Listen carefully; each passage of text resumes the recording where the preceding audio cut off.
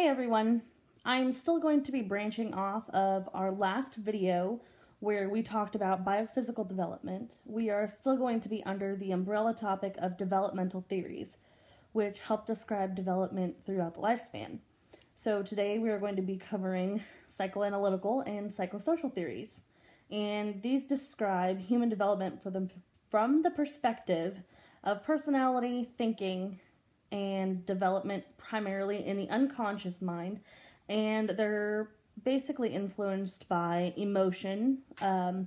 You just have cultural influence here, family influence, and most of these, as they progress through the theories, if there's any interruption in one of the stages, the further stages are affected and cannot be reached properly. Our first theorist that we're going to be covering, and remember theorists are in pink, is going to be the creepy old guy, Sigmund Freud, and his psychosexual development theory. And there are 5 stages, and I'll tell you at the end a clever way to remember what order these stages go in. So we start with the oral stage, and this begins in infancy from the minute you're born until you're about 18 months old. And the oral stage involves oral satisfaction, so they understand that when something goes in their mouth, they're getting nourishment or, some sort of oral satisfaction. Any disruption of physical or emotional availability of the parent, it can impair the development of the child. This is where you develop those oral fixations, makes you more likely to be a smoker or overeat, things like that. So that's something to look at.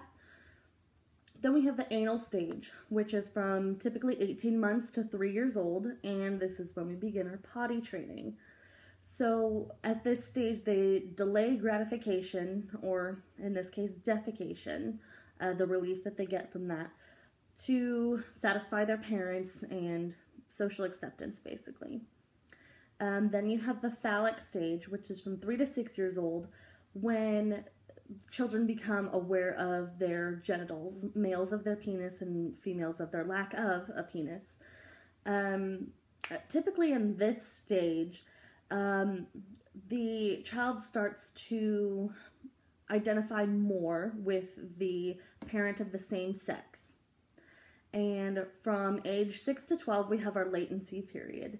And basically this is all about suppressed urges, and just trying to fit in. And then we have the genital stage, which is from puberty to adulthood, and this is when those sexual urges come about. You start entering into sexual relationships, and if any of the stages before this were interrupted, they could have impaired development, which generally leads to unhealthy relationships and unhealthy ideas about sex. My acronym for this is Old Aunt Peggy Likes Grapes. So we have oral, anal, phallic, latency, and genital. So this next one is considerably easier. This one is concerning temperaments. We have Stella and Alexander Thomas. They did a 20-year study, and they came up with 3 basic temperaments to describe a child. So you have your easy child, who is easygoing, even-tempered, very predictable, adapts easily to new situations, new people, and generally have very positive mood expressions. Then you have your difficult child, who is typically very active and irritable, very irregular with their routines. They typically withdraw from others. Excuse me. They prefer a structured environment, and they adapt very slowly to new situations. Their mood expressions are typically very intense and very negative. Then you have the slow to warm up child, and they typically react negatively with mild intensity to new stimuli. They adapt slowly with repeated contact, but they do resist if you pressure them. They don't like being pressured into things. And they typically don't like change in their routine. This next theorist is also pretty prominent. I have seen his name mentioned a lot. This is Jean Piaget, his theory of cognitive development. There are 4 stages. There is the sensory motor phase. This is from ages 0 to 2. They learn about the self and their environment through touch and through reflex.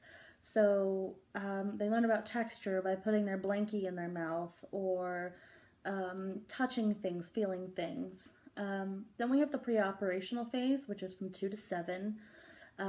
Here we see egocentrism, which is they believe that everyone views the world the same way that they do, that life is the same for everyone as it is for them. Then again, we see animism, which is giving personality to their dolls and their teddy bears. There's a lot of magical thinking, and yes, that is the actual term that will be used. And again, we see that play therapy is very useful for this age group of patients while we're caring for them. From ages 7 to 11, we have concrete operations. This is when children start to develop concrete mental operations. They're learning math and spelling and some critical thinking. They learn about reversibility. At this age, they should be able to describe a process forward and then also know how to reverse the process. They're able to classify things by height, weight, length, color, so things like that. And then also conservation. And this is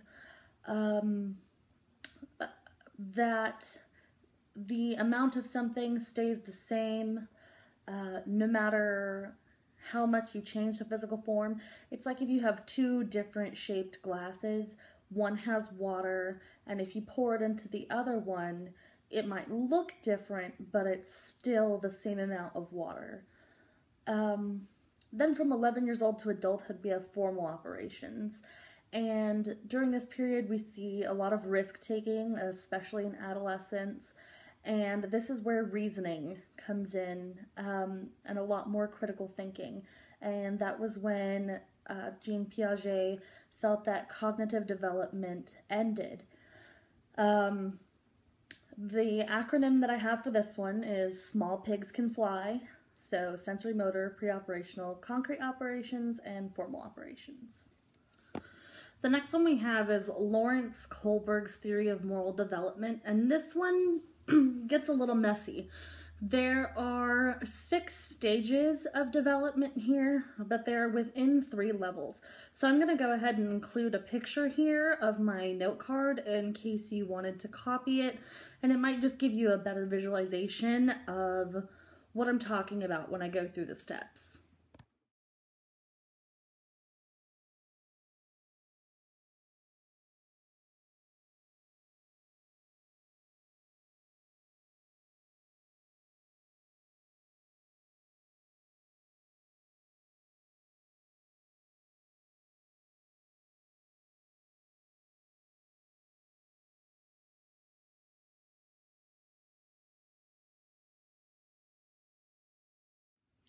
So now that you've seen the note card and all the stages, I'm going to kind of walk you through it and explain everything just a little bit more so it makes some more sense. So level 1, we have pre-conventional reasoning. And this is pre-morals, before you really understand what's right from wrong. Most of this is guided by punishment versus reward. And a lot of children in this stage view illness as a punishment, so it's important for nurses to emphasize that it's not their fault, that they're not being punished. Within level 1, we have stage 1, which is punishment versus obedience orientation. And this is basically unquestioning obedience. If I do this, this is wrong because I'm being punished. Stage 2, we have instrumental relativist orientation. And this is more about avoiding punishment. Not necessarily that they view they're being punished because it's wrong, they just want to avoid being punished altogether. For instance, a child comes home before the street lights come on because they don't want to be stuck in their room all night, not because it's wrong. Then we have level 2, and level 2 is conventional conventional reasoning. And this is focused more on relationships. How is what I'm going to do affect my relationship with my parents or my teacher? Within level 2, we have stage 3. This is good boy, nice girl orientation. This is all about wanting approval. Like doing the dishes before mom gets home so she'll be happy and maybe make some dessert or something. Just it's wanting the approval of, teachers and authority figures. Also within stage or level 2, we have stage 4, which is society maintaining orientation. And this is where we really begin to get an understanding of right versus wrong. Then we have level 3, which is post-conventional reasoning. And this is where personal morals come into play. We start to understand that not everything is just black and white. Stage 5, which is within level 3, is social contract orientation. And this is about basic human rights and basically following a law without questioning it. You don't speed, you don't drive without your seatbelt because that's the law. And then stage 6, we have universal ethical principle orientation. This is more about equal rights and justice. A good example is Martin Luther King. Although it was the law that the African Americans were to ride in the back of the bus, that wasn't right, so he refused to follow that law, and different things like that, like women's rights to vote, and it's more about equality and that kind of gray area in between what's right versus wrong. Touching just a little bit more on moral development, everyone in your healthcare team is probably going to have a different set of morals, so it's very important that you stick to yours. For instance, if you have a homeless patient, a lot of them get treated very differently based on their appearance, judgment from case managers and frustration about length of stay and waste of resources. But you as a nurse know that they obviously deserve just as much care as someone with $1 million in the best health, insurance in the world. So it's vital that you stick to your morals and that you be that patient advocate that they need. All right, guys, that's going to do it for developmental theories. I will move on to a different set of theories here. If you have any in particular that you would like me to do, let me know, and I will keep them coming.